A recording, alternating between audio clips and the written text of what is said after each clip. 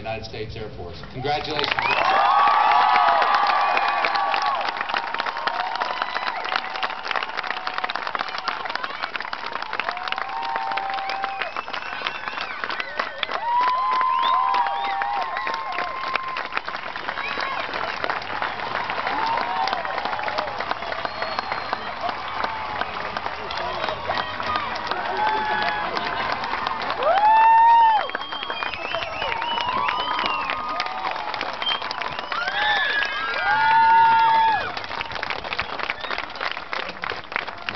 Place your flights at attention.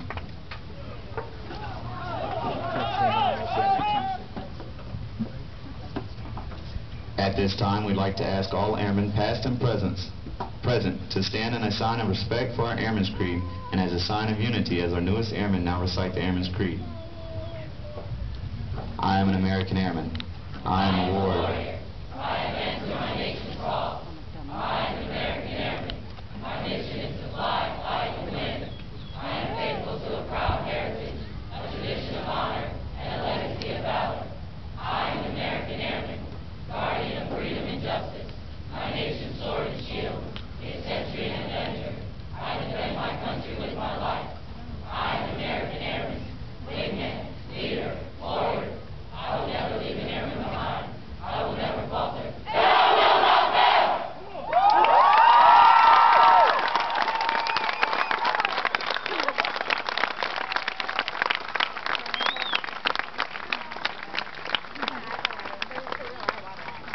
Thank you. Please be seated. Instructors, place your flights at ease.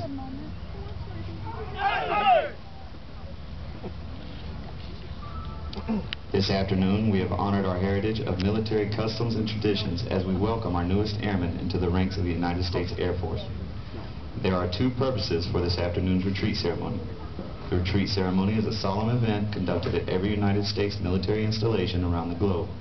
It signifies the end of the official duty day, but more importantly, it is to pay respect to our nation's flag. When we offer our respect for our flag and to our national anthem, we have an opportunity to reflect thoughtfully on the democratic principles that have made our nation great. The meaning of freedom, dignity of the individual, the pursuit of happiness, and the national unity all come to mind when you think of our flag. It is a symbol of our nation to the world. Military members have a special bond with the flag.